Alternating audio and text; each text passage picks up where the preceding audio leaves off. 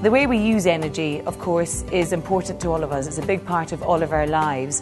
And I suppose it's a great opportunity for us all to discuss how we get it, how we use it, and how we can work together to save more of it. Unless we start thinking about how things are going to be in years and getting people to understand that, you know, my children, my grandchildren, it's really going to have an impact, and then we've got to start changing. You know, so I think behavioural is really, really key. Education is absolutely a key part. Another part is leadership.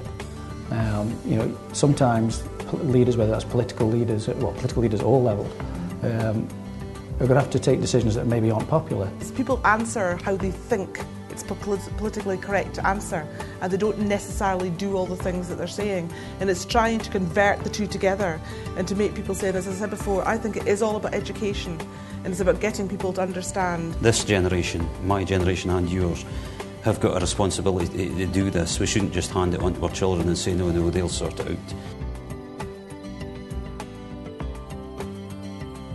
What the single most important thing that you've done for your own personal carbon footprint has been, and what your best tip would be for the audience. You know, making sure I'm recycling, making sure I'm doing things locally, trying to use the bus more. I had 12 members of my staff working in Aberdeen today, so we all car shared. On a personal level, I've got a heat pump fitted, and it's cut my electricity bills by about 40%. Just switching things off, making sure that the heating timer is set right, turning the heating down. And actually help people to do things. You know, help them to access the grants, help them to, you know, do the one-to-one stuff about insulating your loft. The need not to build a new house, the need not to replace your car every year or two. All of these things are things that contribute towards it.